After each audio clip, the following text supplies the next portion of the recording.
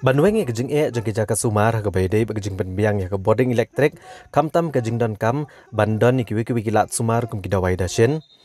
Haka hinyo trek wiayong arhajar arpuar u menteri rangba ke jela Meghalaya u konrad kongkal sangma ulalit ban plie ya ke solar power energy ke balebo hak Umsawnongkharai Health and Wellness Center hak distrik Riboy. Hagani kesini ke bekerpang lasa kilang ya ke jing don rengkat u MLA ke Umsning u ba Jason sau kumi maulong. U Deputy Commissioner Distrik Riboy Arpet Upadhyay bat kiwe-kiwe.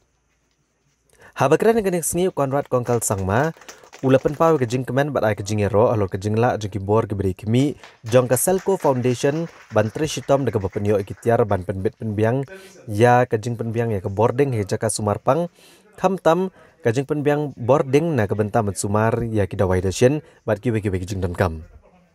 Ulapan paru ikejing soburam bat ai kejing ro ke bakrau ya barok kinong tre ka koi kakya jong National Health Mission bat kiwe-kiwe ke belat trishitom na gawe ke singish ke weipat ban kentiu kurkom ai jing sumar gipat ba ha ke jela hi barok ke wei.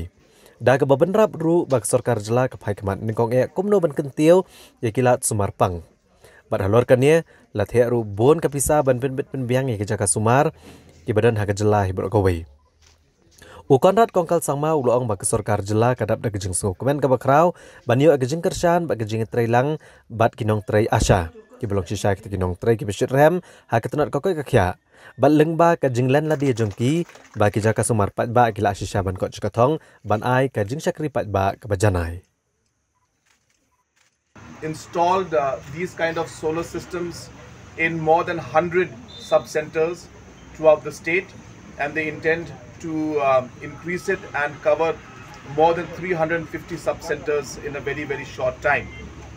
The most important aspect of these kind of solar-powered system is that they help in providing the basic services at the grassroots level, and where most of the sub-centers face a large challenge in terms of stable infrastructure and also stable power supply. These kind of units and these kind of systems allow these services to be provided to the people at the grassroots level. We were just shown that there were solar-powered, energy-efficient vaccine storage systems out here, which are highly efficient.